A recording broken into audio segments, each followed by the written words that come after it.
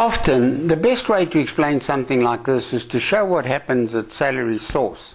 This is the tax calc screen in BackTax 2017 for a taxpayer paid monthly.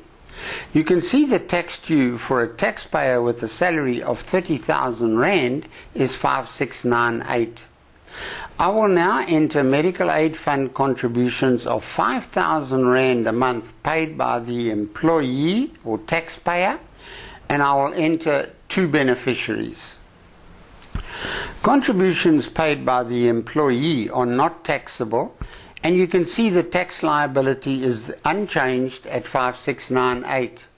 However, the employer is obliged to give the taxpayer tax credits of 572 Rand for the two beneficiaries, and this reduces the final tax deducted. I will now change the situation to where the 5,000 Rand contributions are paid by the employer. The employee is now taxed on 35,000 Rand as the 5,000 Rand contributions paid by the employer are added to income for tax. Because the taxpayer is now being taxed on 35,000 Rand instead of 30,000 Rand, the tax liability is higher.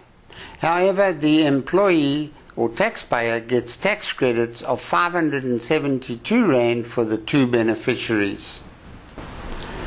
If I now change the taxpayer's age to 65 or older, we can see first of all that the tax liability is less because the taxpayer enjoys a higher primary rebate, and secondly we can see that the employer is able to award additional tax credits at salary source for contributions to employees 65 or older.